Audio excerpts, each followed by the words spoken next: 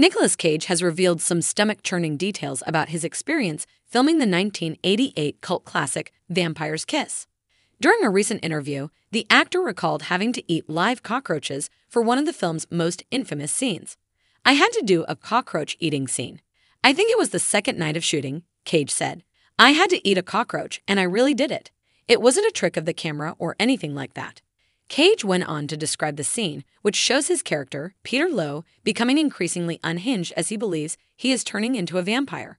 In the scene, Lowe catches a cockroach and proceeds to eat it, much to the shock of those around him. "I remember thinking, okay, I have to commit to this and just get it done," Cage said. "I ate it twice. They said, 'We need you to do it again.' So I had to eat it again." While the thought of eating a live cockroach is enough to make most people's stomachs turn, Cage said he didn't find the experience too unpleasant.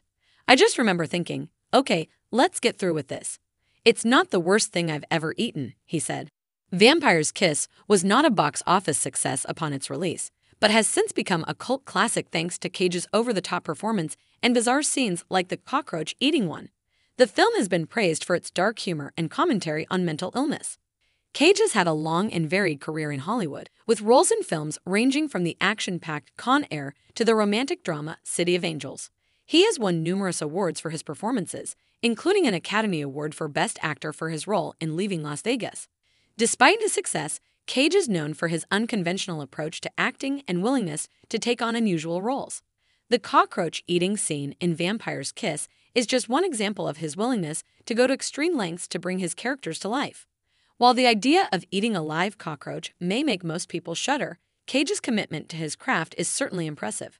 Fans of the actor will no doubt continue to be entertained by his willingness to take risks and push the boundaries of what is considered acceptable on screen.